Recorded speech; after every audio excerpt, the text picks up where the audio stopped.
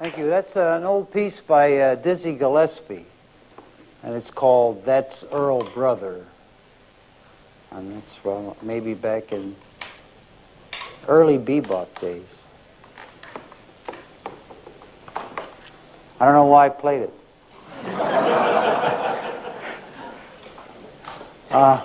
This next song is a melody I like a lot, and it occurred to me when I was with someone very special in my life.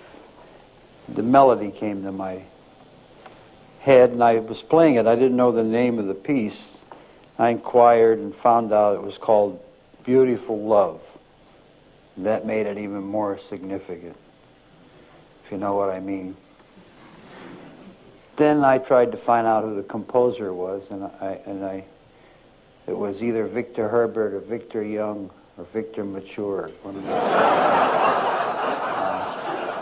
RCA Victor or somebody. And then later I found out it was a theme from a Frankenstein movie. The old Frankenstein. But I still like the melodies, though.